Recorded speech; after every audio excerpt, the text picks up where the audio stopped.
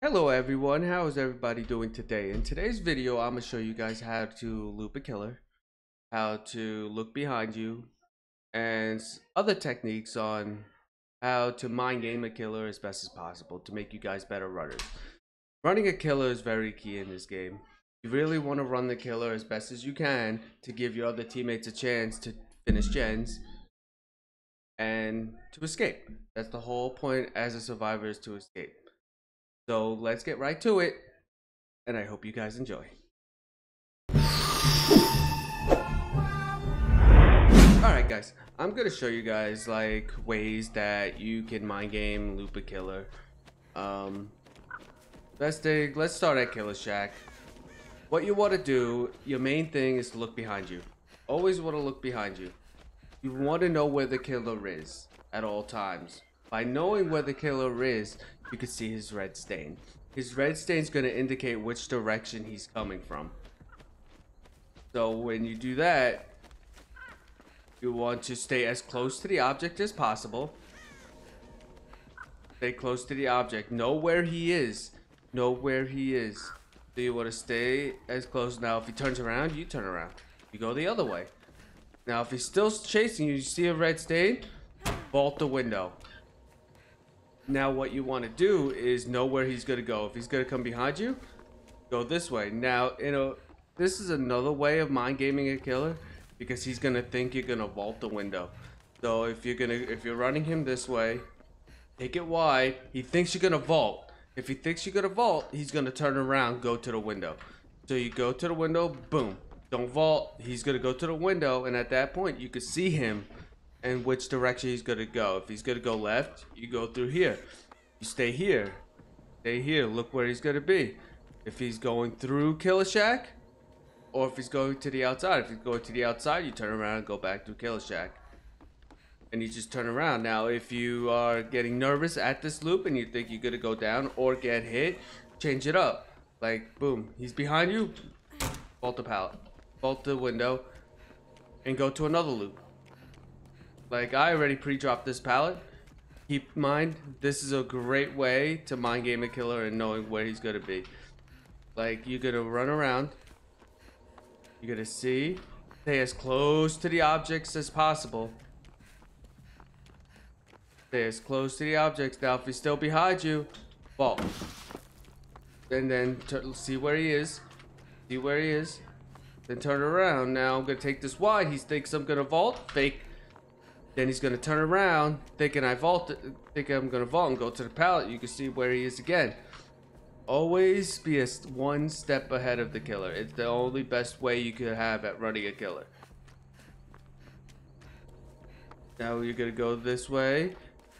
You're going to keep going around. Remember, stay as close to the object as possible. Now this is another loop you could do. Another loop. Remember, stay close, stay close, stay close if you have to.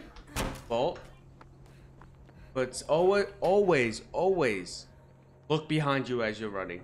You don't know how many times I've seen people get hit not knowing where the killer is, because they do not look behind you. If I'm in a game with Swifts or randoms, I always see people not looking behind them, and they have no idea where the killer is, and they just get hit, down, hooked, and die. So it's always key that you look. Now let's say you're working on a gen. If you're working on a gen, always look around. Always look around to see where you're gonna go when the killer comes.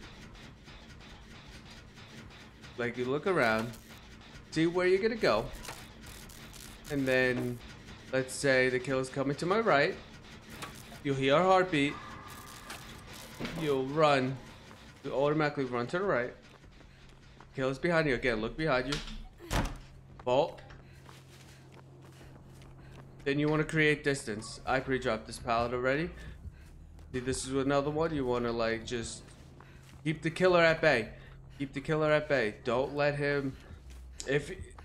If he's a really good killer and he sees you looping him for a really long time, he's gonna leave you. He's gonna leave you. which gives you time to do gens and heal up if you have to or anything. But always keep in mind of where the killer is. Now, if he's good, boom, vault. Then you just keep it going. Always look at him. Always know where he is at all times. Now, if he thinks I'm gonna vault, I fake the vault. He's gonna turn around. Now he's still on the other side. So you just keep it going. Now, if he breaks that pallet, if you drop this pallet and he starts breaking it, it takes time to break the pallet. So all you gotta do is just go to another area. Go to another area. And then mind game him over here. In order to like really successfully loop a killer, it's all about mind games. Knowing where the killer is. One, knowing the route he's gonna take and how good he is. Because a killer, let's say I'm the killer. Okay, let's say I'm the killer. Now if I'm running this way, obviously the survivor's gonna see my red stain. I could always turn around, like back, like moonwalk back, so I could go this way because the survivor's not gonna see my red stain. So be aware of that as well. Really good killers know how to do that, and it's really fun when you can loop a killer for like 3, 4 gens. It really pisses the killer off. I'm not gonna lie. Go boom. This is a TNL loop right here. Obviously, you can tell it's a T and L loop because, you know, this wall is a T and that's an L. Very good looping area. Very good looping area. Always know where your T and Ls are. Always know where the surroundings. If you're working on a gen, always look behind you. Always look around. Know your way out, pretty much.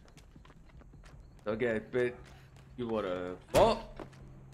Keep him. Know where he is. Always know where he is. Look behind you. Look behind you. If he's still behind you, vault this way now. He's either going to come this way or that way. If he comes to the right, then you go this way. Always know, like, stop, even stop here to see where he's going to be. If he comes left, you turn around. If he comes right, then you could easily vault this window again. Nowhere, always, I can't stress this enough because I see it happen to a lot of survivors. Look behind you. It is very key, like, to keep killers at bay and keep them on you as long as possible, because the longer they're on you, the better your team has of completing gens and everything. Because if you could run a kill for 5 gens, it really, honestly, that's such a great feeling. I've run kills for 5 gens. I've run kills for 3 gens, 4 gens. It's such a great feeling. It's hard. It takes a lot of practice to vault, like to loop killers and knowing where they are, because a lot of good killers anticipate it a lot. And run good perks too. Like I run wiretap. If I'm working on a gen and I activate wiretap, it's going to mess up the killer, because if he don't kick the gen, I know where he's gonna be. Like I can see his aura through walls pretty much if he's near that gen. So it's such an easy way to loop a killer. I run that perk a lot. I run that with Blast Mine. Blast Mine is if he kicks the gen after the trap's on it, it blinds him. He would have to kick it again to get rid of wiretap. But if he kicks the gen, it gives you so much time to create distance. Do what you gotta do. So I think